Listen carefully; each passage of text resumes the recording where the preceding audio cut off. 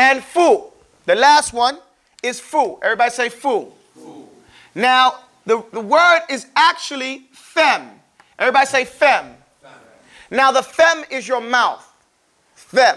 You can use fem. You never have to use fu. You never have to. You can say femuka, or femuhu, or femuhum, or femuha, or femuna. You can say that. However, when you also can, since we're learning the language, you can say fu. And you in reference to it, again, fuka, fuhum. In this construction, then you have to put the wow. If you've dropped the meme, then you add the wow if it's going to be in a state of RAF'I. Does that make sense? And so what he says in this poem, وَرْفَعْ بِالْوَاوٍ خَمْسَةً. There are 5 words, and only 5 words. Some people may go and say something else, but there are 5 words. When you get to alafiyya, then you learn what some of the ikhtilaf is. These 5 words, there's no problem with them. There's no ikhtilaf about them. خَمْسَةً أَخُوكَ أَبُوكَ ذُو مَالٍ حَمُوكِ فُوكَ. Those 5 words are the words that you make RAF'I with wow. But then I told you that when you say Muslim, right, Muslimun, right? But when you make it plural, you say Muslimun. What about this wow?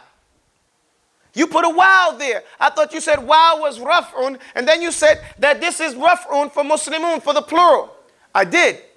But this is it. This is the construction, as Ibn Uthaymin and different people, they say, you could say wow and noon, but in actuality, they're being generous. They want it to make it simple. I want to break it down to the very last compound. The wow here is to pluralize. The wow is fa'il, is the actor here. Wow represents plurality. And the noon, it represents the RAF'I case. Does that make sense? So we know every word, letter is here for a reason. Does that make sense, everybody? And I'm jumping ahead because I didn't do alif.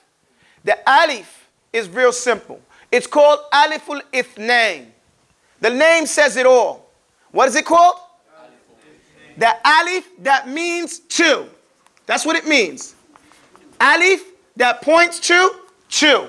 Whenever you see this alif in this construction, what do we say? Tabet. What's the next word? Yada. It means the 2 hands. Okay? It's actually yadani. But because it's a prepositional clause, a prepositional clause, meaning the 2 hands of somebody, it's the noon is dropped and you say yadahu. Abi. Lahab. So it's the 2 hands of Abi Lahab. That's what that is right there. So this is what we have to start to understand. So whenever you have that alif right there, that alif represents ithnan. That alif represents what? Ithnan. And actually you can say that alif and noon represents the RAF'I case. The RAF'I case of ithnan. Because when the noon is gone, it's no longer in the RAF'I. It's no longer in the RAF'I now.